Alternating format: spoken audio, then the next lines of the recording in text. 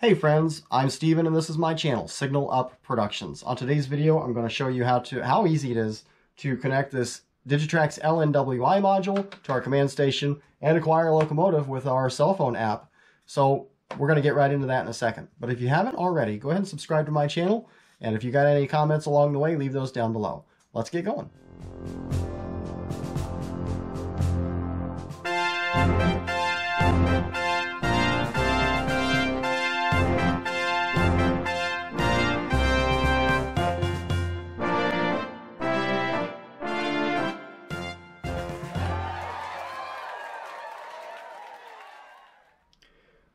The Digitrax LNWI stands for LocoNet WiFi Interface.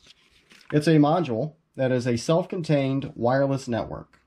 This is so that if you don't have a Wi-Fi network at your home, then this will allow you or your friends to connect their cell phone and use an app called Engine Driver to connect through their command station and acquire and operate locomotives with the ease of their cell phone.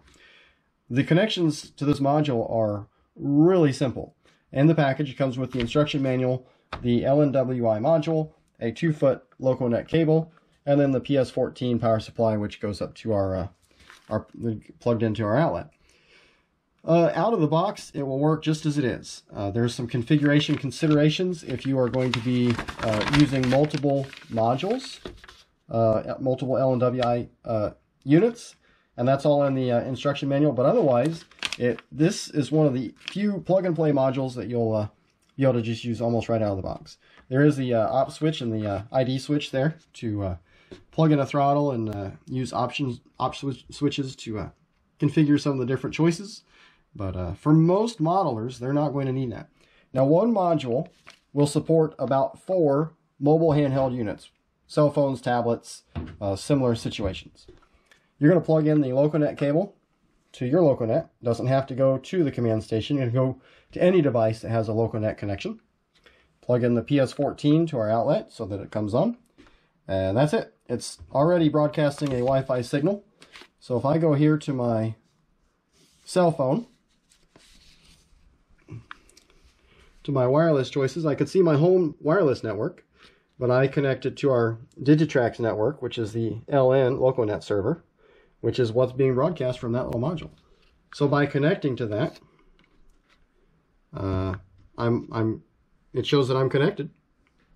So if I go into my Engine Driver app, then I can see my choice right there, the LnServer. Connecting to that allows me to select a locomotive.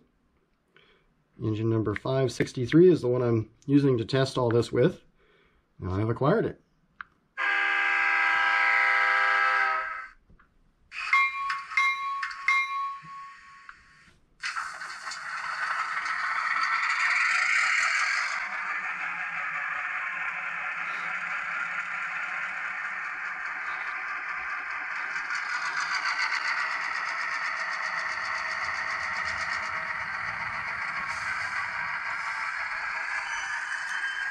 It's just that easy.